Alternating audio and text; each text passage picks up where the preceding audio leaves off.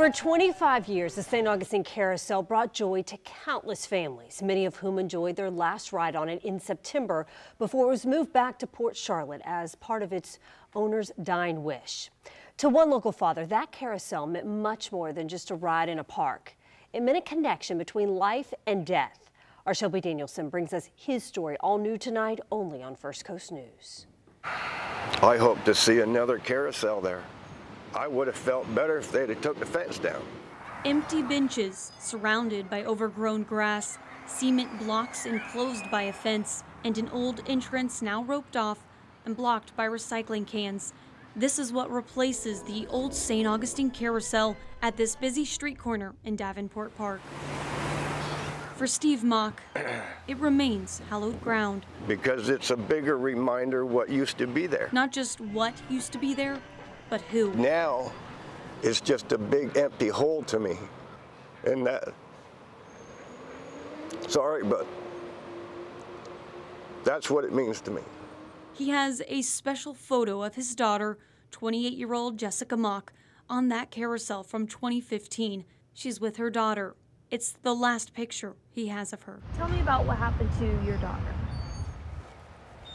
She was on her way to work one morning, and she was dropping her boyfriend off, Derek, and the baby at his parents' house. And he brought the baby in the house and came out with a handgun, and she didn't see it. She would had her head down texting, and he put it right here and pulled the trigger. Her boyfriend, Derek Lewis, then got into the passenger seat of the car and pulled the trigger on himself. I fell to my knees, screaming and distraught, and then I stood up and didn't believe it and said, no, she's fine. She'll text me later or call me later, and she never did. His daughter had been dating Lewis for 3 years. They had an 8-month-old baby girl together named Mariana. It was a changing of my life. She was my dream. Crime scene photos from the Putnam County Sheriff's Office show a bullet hole through the front windshield because Lewis had climbed in the back first to shoot from behind. Other photos show evidence markers in the front and their daughter's belongings in the back. Forgiveness is the biggest thing.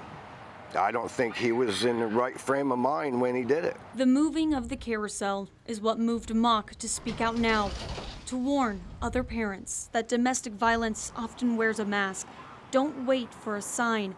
He says, trust your gut. Do the work of finding out what's going on with them, because you can ask them questions all day long. They're not going to give you the honest truth, because it's either they're protecting you or they're hiding something. Since his daughter was cremated, Mock says he doesn't have a gravesite to bring flowers. He hopes a new carousel someday could be that place he could go. Sorry. I just miss her, and yeah, it would mean a lot to me. If I had the money, I would replace it, you know? Not just to mourn, but to bring his grandkids and find joy here again. And take a lot of pictures. In St. Augustine, Shelby Danielson, First Coast News on your side.